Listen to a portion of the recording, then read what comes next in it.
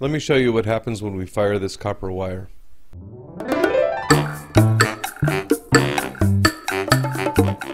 Today I'm going to be putting copper wire on this and putting a white glaze over, and we're going to see what happens. So this is just a bisque piece. You can see I have a chip in the foot, so I'd set it aside, not knowing. I generally don't break my pieces. I'll keep them around and then I'll use them for a test like this, but I wanted something with a shoulder because I'd like to kind of put a necklace with a little piece hanging down, and then we'll dunk it in some white. So here's what I'm going to be using: some multi-strand copper wire, and I'll peel off one or two of these strands and use that for what we're going to put on the bottle here. So I don't want this waviness, but to get rid of it I like to drag it across well, just about anything, in this case a screwdriver.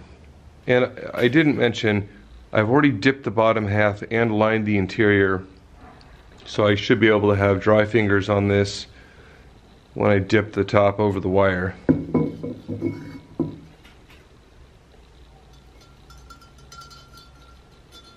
I just wanted to kind of hold on.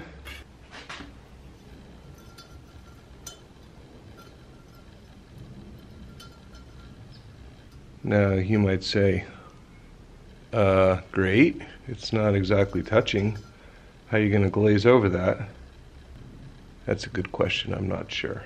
I can just dunk it and it will flap up and flop down and it'll be what it'll be. We're going to go ahead and stick it in and I'll let it flop to where it wants to be. No, it's not where you want to be. So, like that. Not a real coating, but it's got a film on it, so that's certainly better than nothing. A little drip, but I want to see, will any of this pattern carry? And likely, because it's not touching the pot, it'll have some in-air or melting and it'll kind of drift, and I'll probably lose the suggestion of that swirl. Maybe if I did it bigger it would stand out, but just curious to see how much it runs. And I expect it to be green and black, so we'll see. So here it is before it goes into the kiln, and tomorrow we'll find out what it did. Okay, so here it is fresh out of the kiln.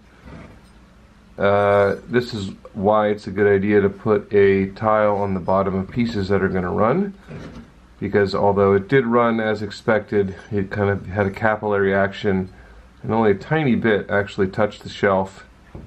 So I call that a success. And because it's a test piece, I could knock these off. I could probably get it off and grind it, but I don't waste the time doing that. So here's where our pendant hung. Absolutely no curl. I wasn't optimistic I was going to be able to see it. What does surprise me is how much run we had back here, where, you know, why didn't it run any in these spots? One thing this tells me is that that wire, even though it wasn't really big, was probably too thick. If I did this again, or I definitely will do this again, I want to get really, really fine wire and maybe lay it on in patterns and to see, can we get it to flash?